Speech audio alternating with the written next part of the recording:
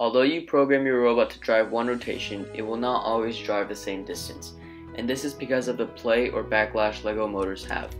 That's why many FLL teams follow black lines or use a gyro sensor to increase its consistency.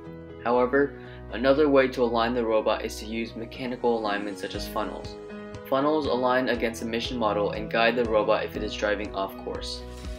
The advantage to mechanical alignments is that the physical structure of mission models should be built the same regardless of which table you are competing on, unlike how color or gyro sensors can act differently during a competition compared to when you are at home.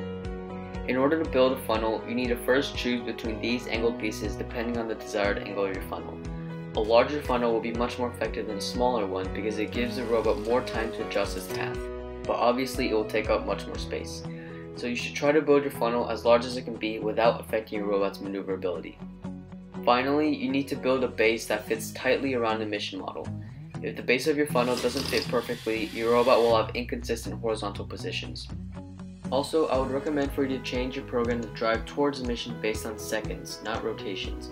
This is so that after a certain amount of time, your robot will move on to the next block in your program. If your robot is driving based off rotations or degrees, it may get stuck because the mission is preventing the robot from completing the full amount of rotations. Now you can align your robot to any mission and increase the consistency of your runs. You can even use a funnel to align your robot simply to confirm if it's on path for another mission.